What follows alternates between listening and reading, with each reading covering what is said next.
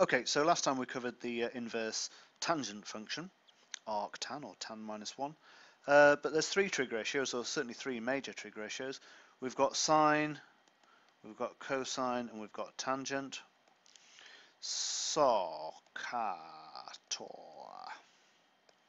So we've done this one.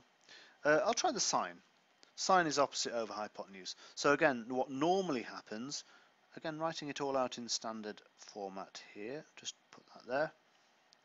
That's theta, that's opposite, that's hypotenuse, that's adjacent. Sine theta equals opposite over hypotenuse. And what we've done up to now is we've known theta, but what I'm going to do is give you an example where we don't know theta.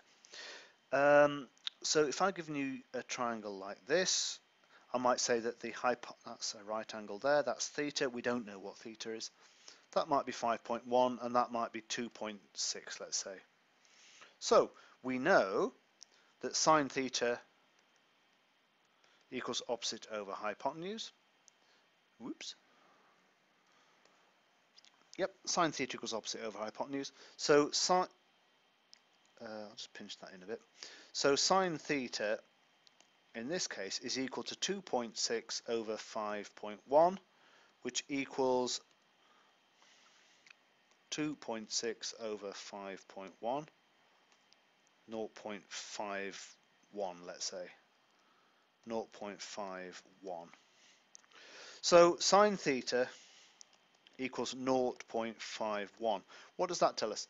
Well, we can find a value of theta with sine theta equals 0.51. Well, let me try to do that. Let me try and solve this equation by hand. 0.51, eh? So I'm going to guess that theta is 40 degrees. Take the sine of it. That's 0.64, that's too big. So 40 is too big. Let's try 20. We're looking for 0.51, 0.34. We get 0.34, so that's too small. So 20 is too small. Look, it says here, sine 20. 20 is too small because it's 0.34. We're looking for 0.51. Let's try 30.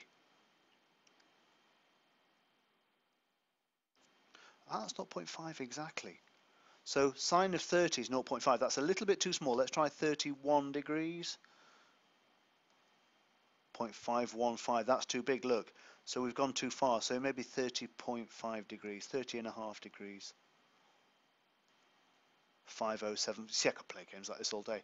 What I'm really trying to do is what I want to do is to use the inverse sine function. So 0.51 and then inverse sine. Inverse sine. 30.66. So when I said 30.5, that's not too bad. So that tells me that theta equals arc sine 0.51, which equals 30. What was it? 6? 30.66. 30.66 degrees. Yeah, again, sometimes you'll see it written theta equals sine to the minus 1 of 0.51. Yeah, sometimes you see that notation, but arc sine's a lot clearer, I think. There you go. And of course, if I take the sine of this, I should get back to 0.51, so we better check. It's there, isn't it? Sine, bonk. 0.51. Sweet. Brilliant. I'm going to stop there. Stop.